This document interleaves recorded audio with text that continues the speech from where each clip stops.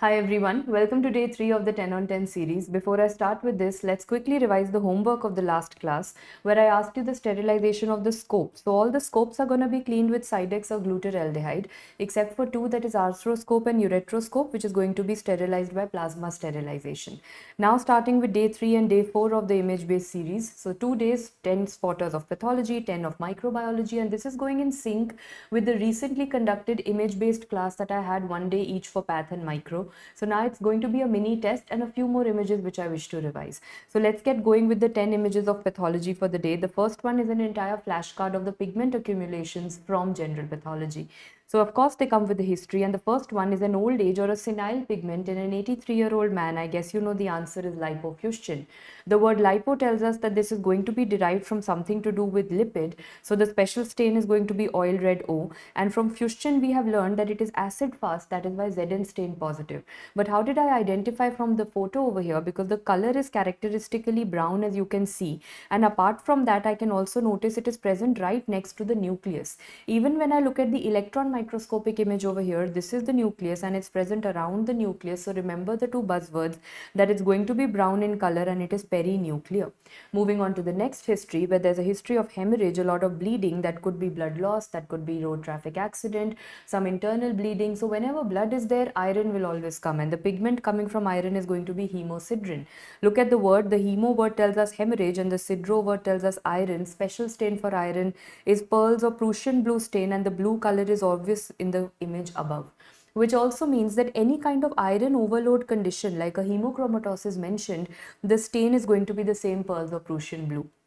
Coming to the third history, where we have a patient who's had alcohol consumption in excess or chronically, and there's a right upper quadrant pain. So that's the location of the liver, and alcohol can cause fatty liver. So of course we are dealing with fat accumulation over here, and fat has two stains which are obvious in the photos below. One is a red color and one is a black color stain.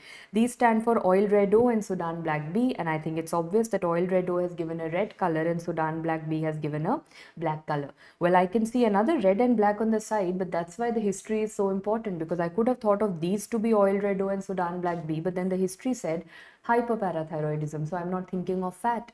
What am I thinking of instead is that when there's a history of increase in parathyroid hormone, metabolically that is going to increase the calcium level. So this is calcification, and to be precise, this is metastatic calcification. So what are the two stains for calcium which can give such colors? The first one is going to be von Cosa, which we had studied. Cosa gives a kala color to calcium, as you can see, and the next one is alizarin red S, which of course is given a red color. And don't forget the PYQ, that if you want to stain minute amounts of calcium, for minute or zara sa calcium, you're using alizarin red S. Now moving on to the next, and this is not many spotters, this is just one, so it's one flashcard.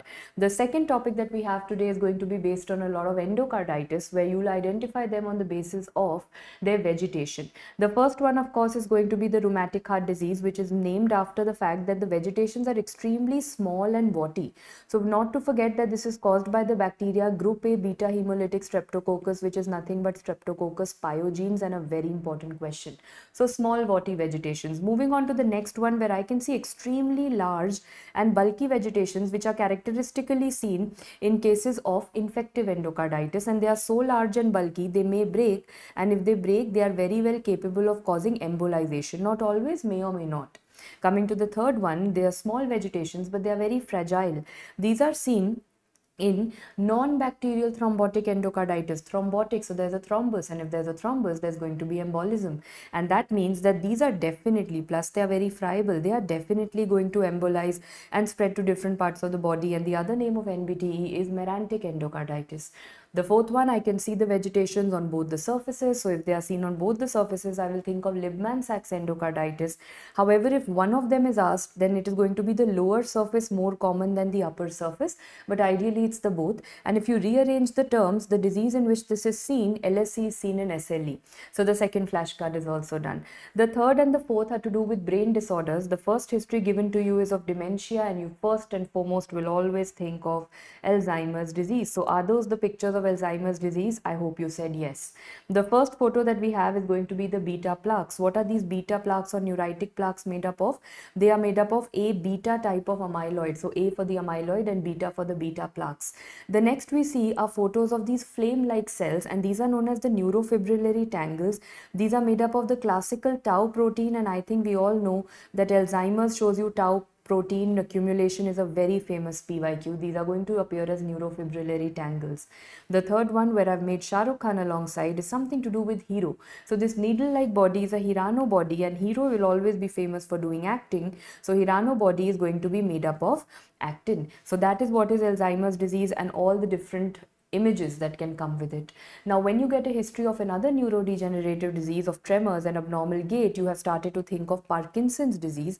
You know, Parkinson's disease is a disorder in which there is a decrease in the dopaminergic neurons. If there's a decrease in the dopa and the dopaminergic neurons, one pigment accumulation is also going to suffer, and that is melanin.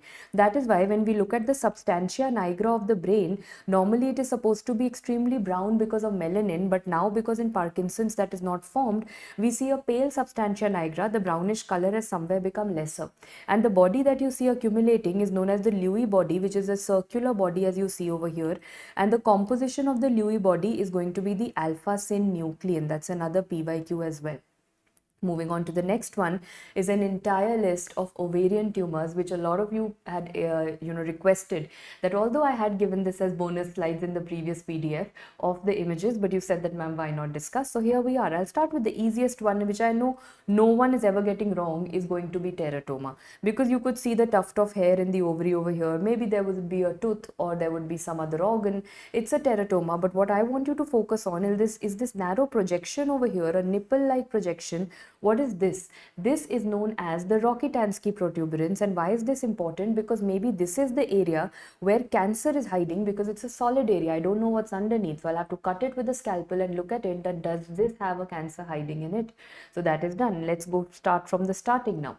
What is this ovarian or testicular tumor, where if you look at the cells, they are not looking like the usual pink cytoplasm, but rather the whitish cytoplasm.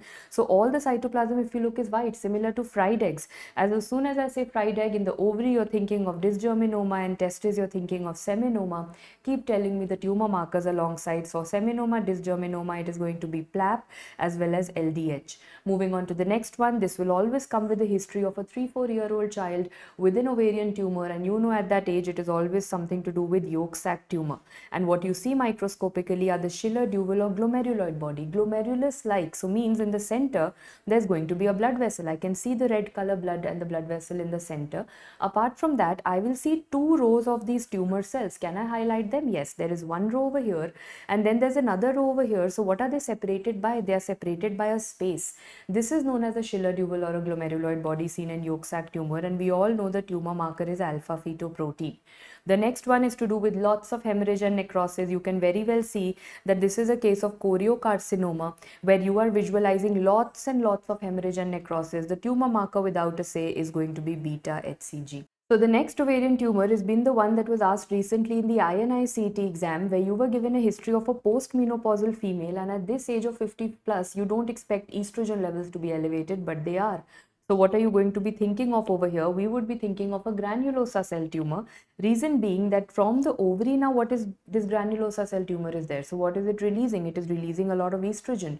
What do you think estrogen will do as an impact to the endometrium? It always causes endometrial hyperplasia, and that is the reason that this patient will come to you with bleeding PV. Do you expect that in a postmenopausal woman? Of course not. So that is granulosa cell tumor, and now comes the 5 questions that all of you have to answer for me. Number 1, which are the bodies that I have shown in the image above, along with one special type of nucleus which I have given you a hint by drawing. Apart from that, you have to tell me the tumor marker which was asked in the recent INI set. There is a CD marker which you always remember as the age of the granny, and I hope you remember that story from the video lectures. And lastly, what is the gene mutation? So of course a lot for you to write, but I'm making you do this because I want you to remember it and then answer it, because I'm expecting this in the exam. So to end it with the hematology image, we have some needles which are always important, some which I taught you a few days back and other that I've added over here. The first one is the bone marrow aspirate needle. The one with the side screw over here is known as the Salaz needle. The one with the longitudinal screw is referred to as Klima needle, and both of these are for bone marrow aspirate.